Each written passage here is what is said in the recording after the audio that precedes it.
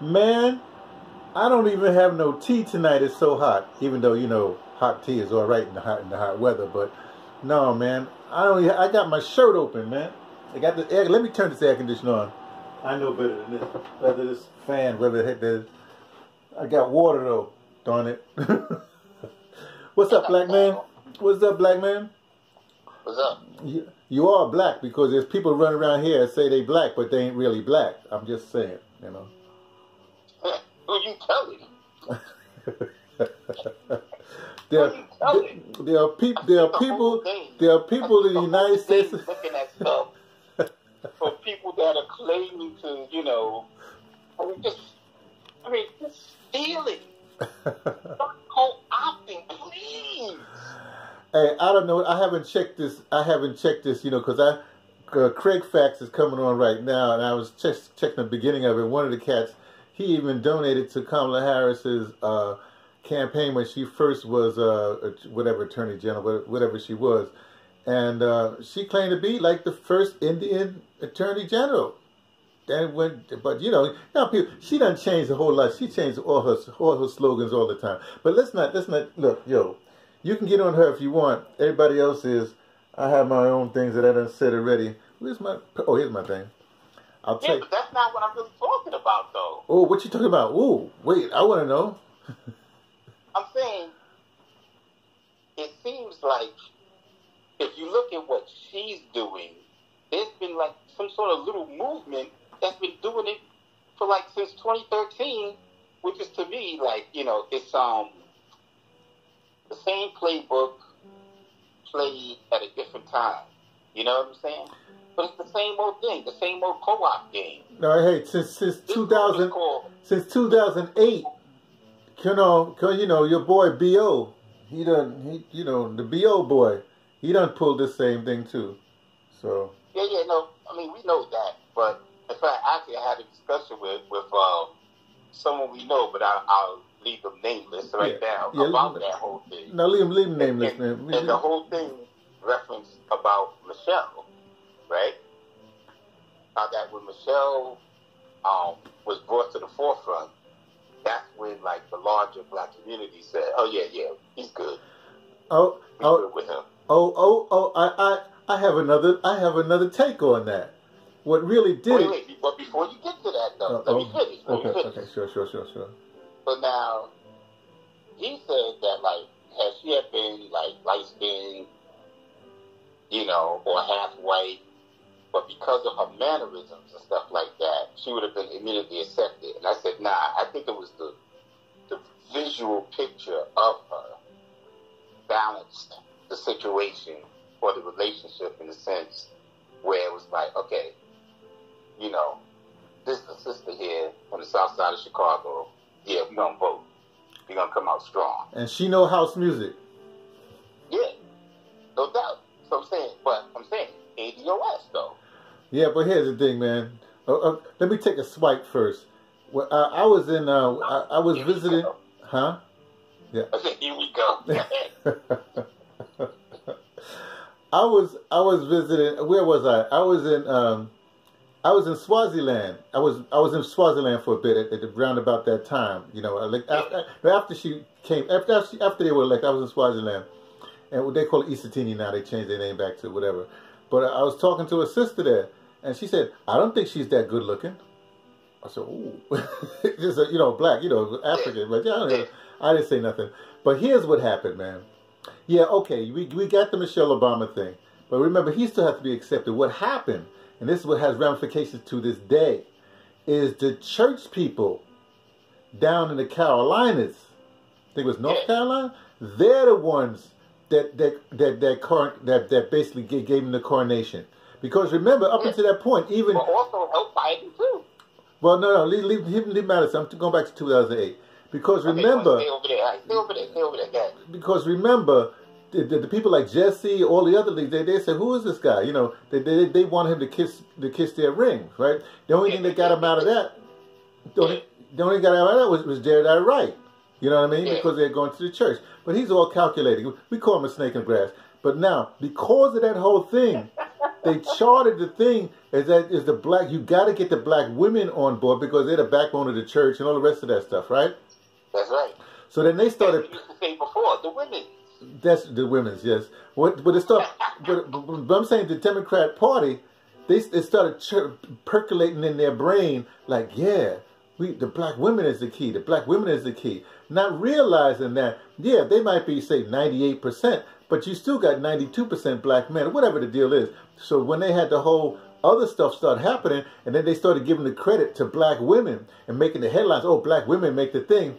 Then they thought, oh, okay, all we need to do is do the black woman thing. We'll just leave the men out of this. We'll leave everybody else out of this because, you know, we got the black vote all sold up. And that's where we stand right now. Absolutely. That's my story. I'm sticking to it. When I say absolutely, I'm referring to, if you look at, you know, and I know you really don't, but I've seen a lot of the, you know, the major network news, and after the pick was made, that's all they talk to. You know, you'll see a Zoom call with like 5 faces, be like 1 white dude, 3 black women. And they're like, oh yeah, I'm so proud, I'm so happy, because blah, blah, blah. Because the black woman, blah, blah, blah. Go to the next child. Same thing. Go to the next child. Yeah. And I got something to say about that because these comedians were on there. But I'll get to that in just a second. Let me say this. Yeah, I'm here stuck in. Well, I shouldn't say it that way. You know, I'm doing a whole lot of stuff here in St. Louis, but they listen to basically NPR here. You know, so I heard an NPR thing, and you know, the typical white woman NPR. She had somebody on whoever else, some liberal one. But then she had some professor, some sister professor from Howard University, right?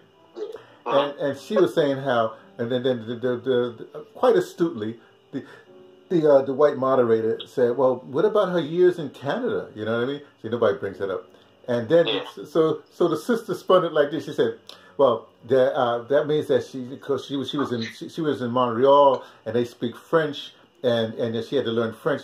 Look, I've been to Montreal way back before she got there. Let me tell you, yeah, they speak French, but they speak a whole lot of English too. Well, we don't get into that. But she went to a French school or whatever it is, right? And she said, and that makes her well-rounded or whatever have you. Yeah, but remember, if your formative years was in Montreal, that's an international city. You know, nah, I'm sorry, I'm not going for it. Remember, I'm a world traveler. I know what I'm talking about. Anyway, but leave that alone. So I see what they're doing, and plus, remember, nobody mentions. Remember, they mentioned Bo. Oh, she was, besties with Bo, whatever have you. Doesn't he have another son? Isn't that the druggy son, the criminal son, the whatever son? Doesn't he have another kid, Biden? I'm confused. Well, maybe I'm not too confused. You know, he's the one that had the Ukraine contracts and all this stuff, but they don't mention him at all. You know? Well. Okay. Anyway, but what upset me more than that, is so I'm a YouTube kind of guy. You know, I'm an internet kind of guy, and so D.L. Hughley, who does his thing, you know, he's a CNN. I call him a CNN guy. You know what I mean? He tried to be whatever he's trying to be. He's going to say, oh, he's so proud of the black women, black girl magic, blah, blah, blah, blah. And then it made me think. I said, comedians are genuinely and generally very smart. I mean, really, they read a lot. They're very smart. Their IQs are off the hook. You know what I mean? So, but I never really got into D.L. Hughley. To me, he was just like that. So because he did that, because I'm a comment. I'm not really a troll, but I'm a troll comment guy. You don't want to troll with me. I don't do no Twitter battles because I'm not on Twitter. But you don't want to troll with me.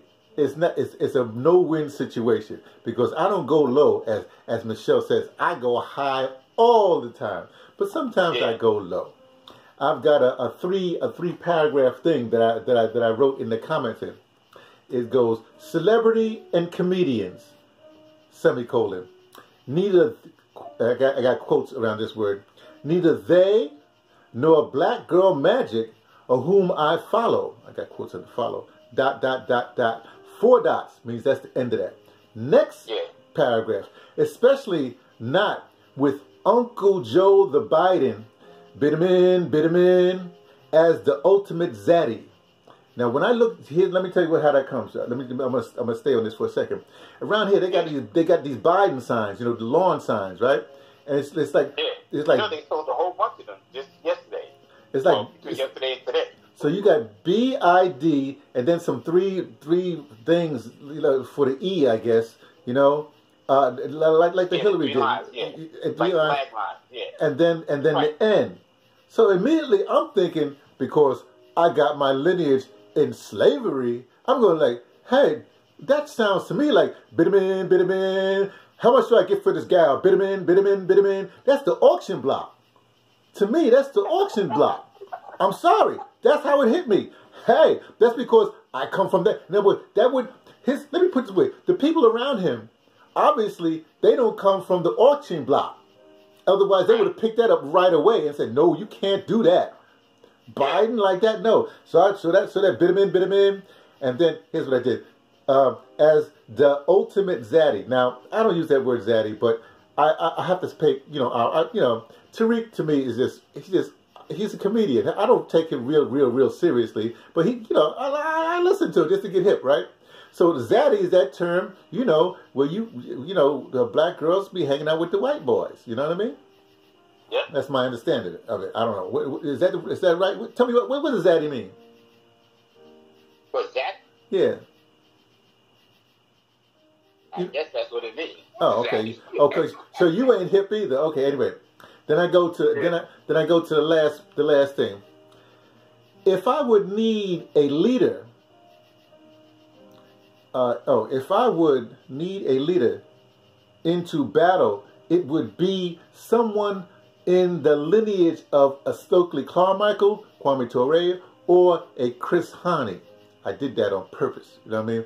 I'm talking about, this is an international thing, because this whole presidency, this whole thing is an international thing. You know what I mean? It's neocons. You know what I mean? So I purposely, I put, you know, I know Stokely's passed and Chris Hani's passed, and people don't know who Chris Hani is. But believe me, when they find out, they're going to say, oh, this brother ain't playing. You know what I mean?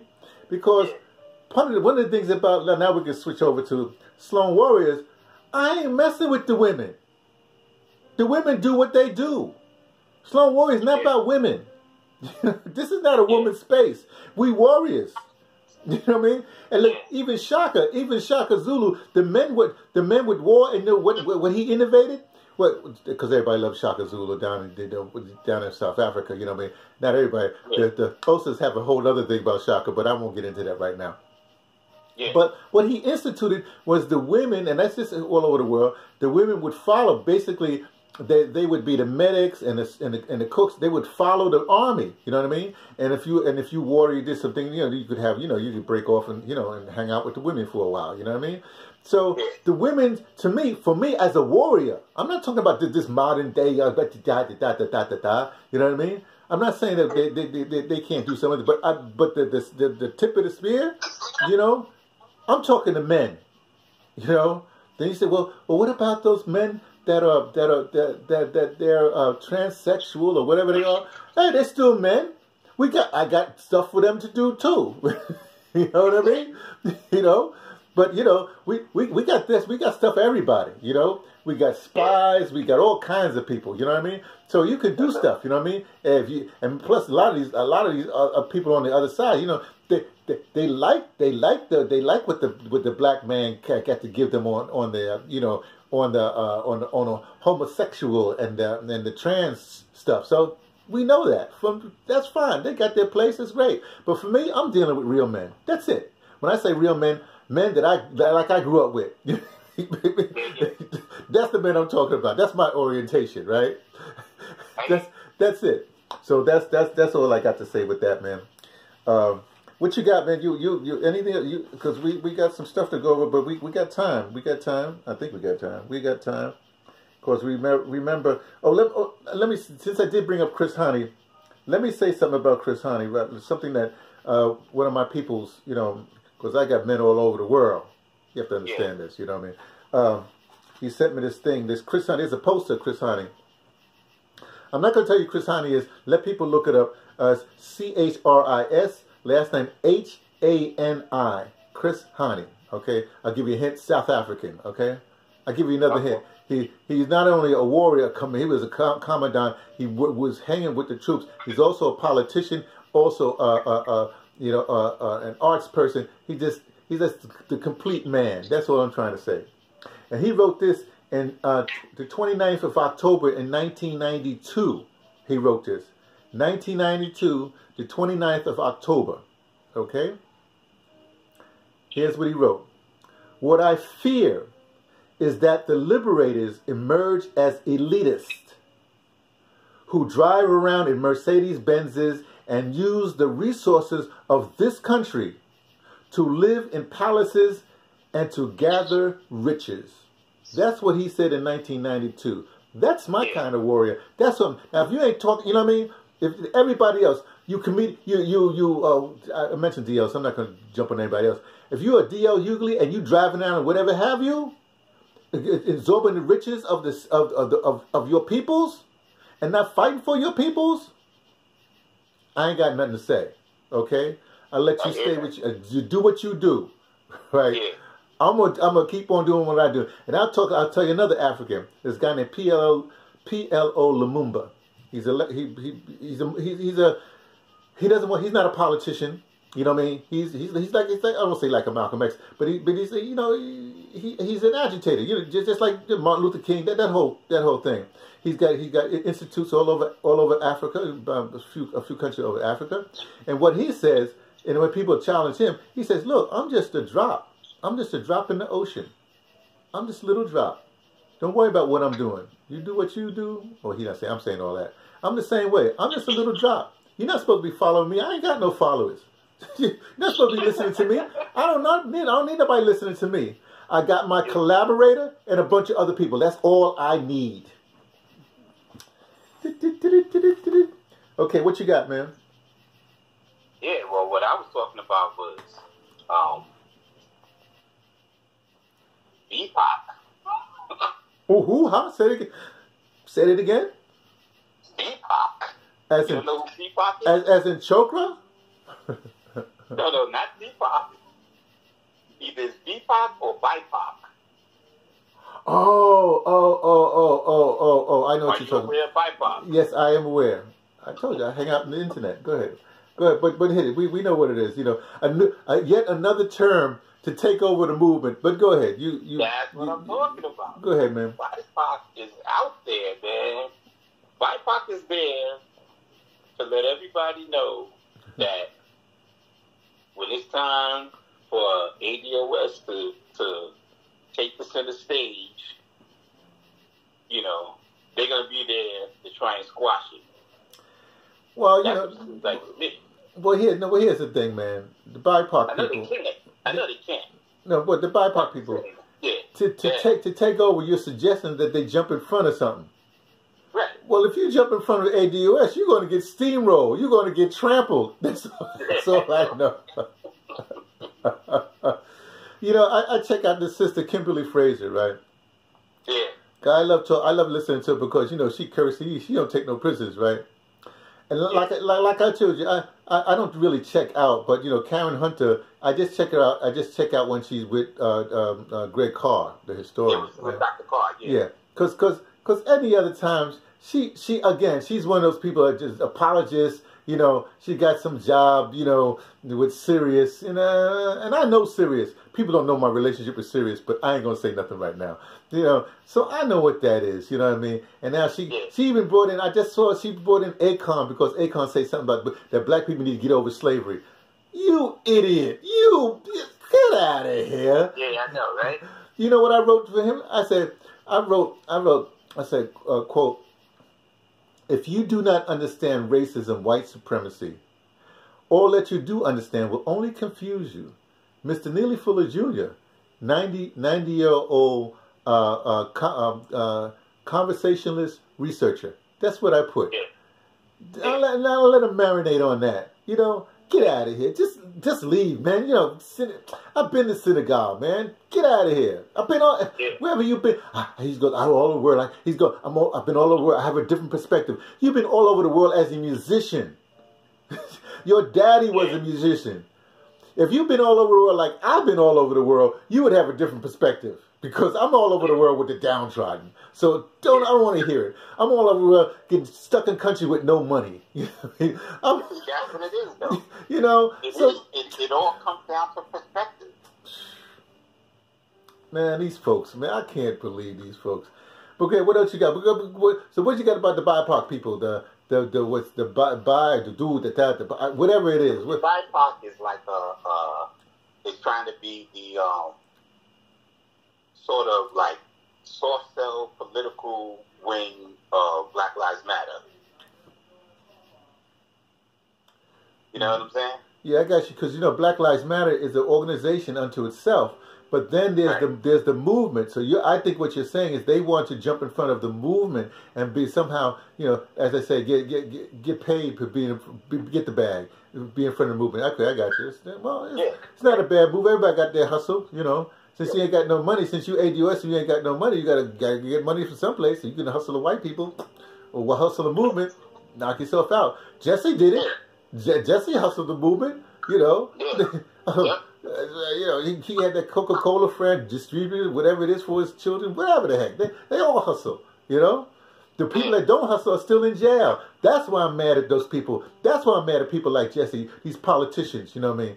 Because the brothers are still in jail. In fact, I think this is like August. It's like the George Jackson. They commemorate his August thing. There's a whole thing about brothers who are liberators are still in jail. And if you ain't talking about, look, your movement, Black Lives Matter, Black prisoners matter.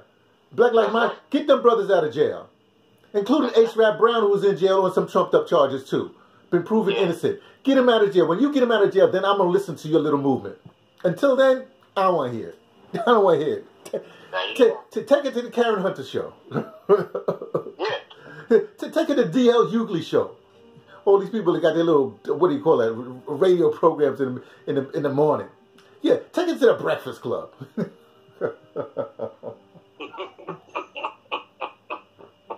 These people getting me sick. Okay, I'm not really sick. You know, I love drama, man. I'm just a theater maven, you know. You know, so whatever it is. So where are we gonna go to next, man? Because, you know, there's something we have to do. My guy, as I said, our motto came through as usual. He's my man. Because I didn't tell him. I just said we need a slogan, right? So naturally, he sends me 4 slogans. Now, see, this is why I know. See, you have to understand this boy. Say this boy, man. I met him when he was 25, and he hung out with me, basically shadowed me for 3 years without saying anything. I don't know what this, without just shadowing me for 3 years. And then he started doing stuff, and I started paying attention.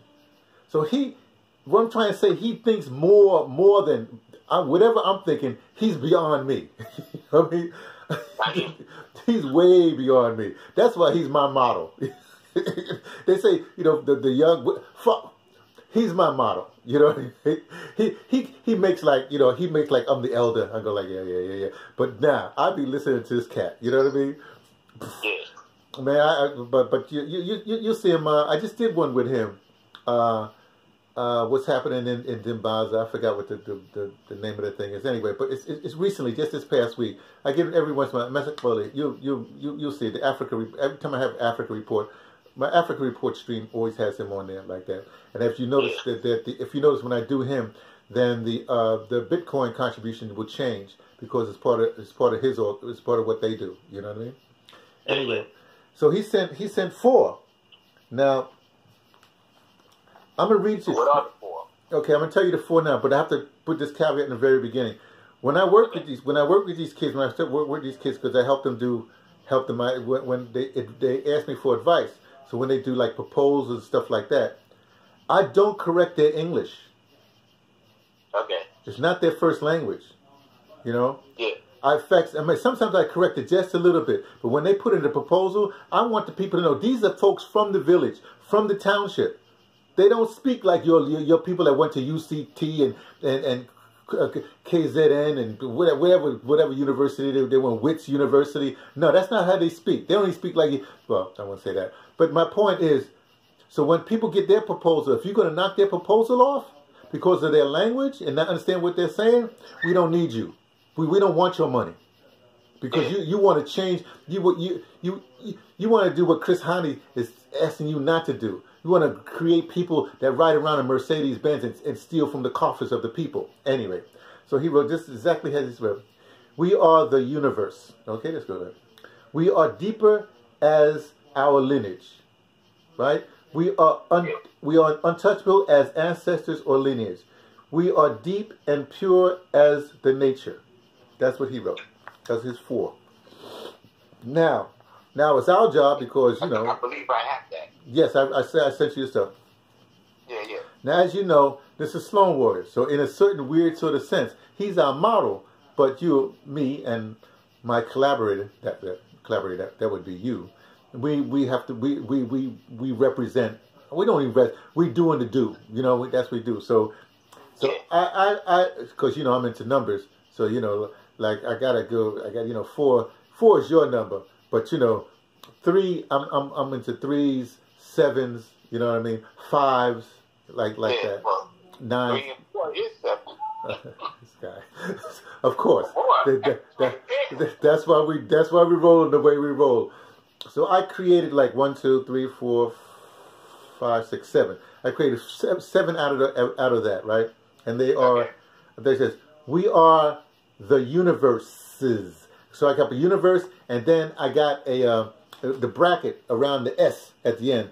Now that bracket around the S, I use that a lot. That's my style. That's one of my styles, right? Yeah. Can I say something about that real quick, though? Sure. When you sent me the image about the logo, that's the first thing I thought of. I said it should be the bracket around the S. Of course. Well, that's what I do. And you know what else? You know how I got that too? Oh, let me give you a little background on that. As you know, when I did Normal Radio, I had a full my Normal Radio staff. I think I even write it here. My Normal Radio staff was, my Normal Radio staff has 1, 2, 3, 4, 5, 6, 7, 8. Wait, 1, 2, 3, 4, 5, 6, 7, 8, 9, 10, 11, 12, 13, 14. There's at least 15 people that were involved with No More Radio when at its height. Now, one of them was Professor James Small. Now, he was our historian philosopher. You know, so I talked to James a lot, right? And one of the things he said, we were just talking. He said the universe or universes, like that. I said just like the multiverse. I said, oh, so naturally, you see, my thing is like this. I don't remember stuff. I have a selective memory for stuff I need to know. So that all these years that stuck with me. So anyway, so that's one of the reasons why I have that. Okay, that's the first one. We are as our lineage. That's number 2. Okay, I think that's the number 2. Okay, right. Number 3. We are as untaintable as our ancestors. Well, I said yes, ancestor here, but either way, I can put the ancestor and then put the bracket for the S there too. We are as untaintable as our lineage, and I can also again put, since we had I can put brackets after lineage, put the bracket and the S there. Okay, so let me make that correction now. See how we keep on evolving. That's the other thing we must say. Even though the second one says we are as our lineage remains like that, but the ancestors with the bracket. See, now we're an evolutionary group, by the way. I forgot to tell you that. We're not a revolutionary group. Because revolution, you have revolution, then you have counter-revolution. It's like it's been a spinning wheel. So I don't do revolution. I don't do the revolution. I'm not going to answer the phone like Stokely Copper, ready for the revolution. I'm not ready to revolve. To revolve. I'm ready to evolve. So we're evolutionaries, by the way. We are an evolutionary evolutionary force. That's Salazar. We are an evolutionary force. Oh, I like that one. Anyway, let me go back to the thing. That was for number 5. Make sure you post that back to me. Huh? Say again? I'm saying, with your edits. Text me the edits too. Okay, yeah. Okay. Yeah. We are as deep and pure as our nature.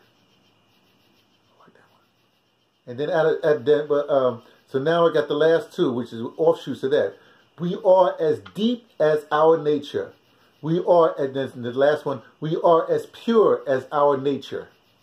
Okay. Those are the 7. So listen, what I'm saying is like, there, you just list them. I don't know what you can do with them. Either we use, you can knock off some that you say nah, but we should have some in obeyance. So we have different takes on different, for lack of a better, different apparel. You know what I mean? No, I'm into aprons. I love aprons. I love bandanas. So you could put different ones on different bandanas, or different ones on different aprons, or masks. Different one, different masks, different slogans, different masks. Same thing with T-shirts, whatever have you. Of course, you can have one, or however this thing is made of. Remember, these are, you don't have to actually print any of this stuff. Just mark it up so we can see what this is about. You can have something going down the sleeve. If you have a long sleeve thing or a long sleeve, I showed you about the hoodie design. With the hoodie, all kinds of things. We need to be so evolutionary, so innovative. That when people say, "Dang, that's those guys, man.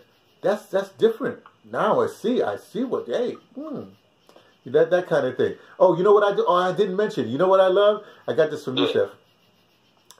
Baseball tees. Where you button down the front, and the arm is like 3/4 arm, but you have the button down the front. Baseball, whatever you want to call them, jerseys, tops, baseball tops. I love baseball tops.